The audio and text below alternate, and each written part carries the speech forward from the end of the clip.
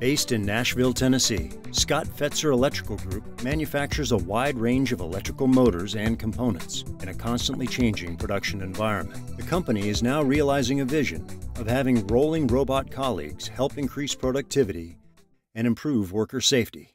When I was brought into SFEG early last year, my goal or my task was to find ways to automate our factory, ways to make us more competitive on the global scale, ways to make it more advantage of the machinery that we had. One of our biggest challenges is we're a high mix, low volume producer. For most of our lines, they don't run every day. So trying to find a way to put robots on the lines in the traditional sense was a very big challenge.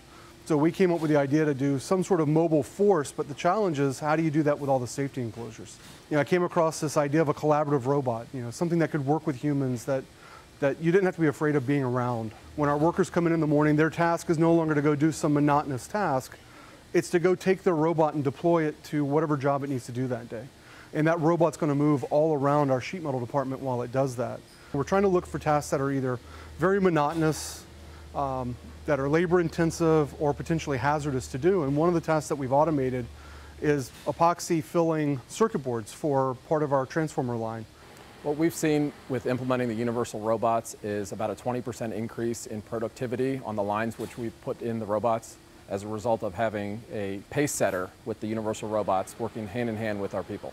We've seen the ability to get much more competitive when we go out and look for new business, and we can compete with anybody. We're bringing back business that used to be in China or that we used to source in China. We've been able to reallocate some of our employees to other areas where we've seen growth in our business. We're seeing about a one-to-one movement of people from where we put in a robot to allow us to move one person to another area of the business. It was really easy to learn, and it went much smoother than I anticipated. I was a little antsy using the new technology with the collaborative, but it was really easy to use. I would say it took a third to half of the implementation time out of it based on previous experiences I've had. You can actually read through Modbus TCP connections, robot status. We can pass information using the Ethernet socket connection to other software packages to collect data. It opens up a lot of doors to do a lot of things that we're just now beginning to look at. We've got 2 robots working with humans. The first robot's actually cutting wires off of the motor field. That's a potential carpal tunnel syndrome application. You're cutting about 16,000 wires a day by hand. And so we thought that was a great place to put a robot, let them potentially get carpal tunnel. And what really made this cell happen was the collaborative nature of the robots.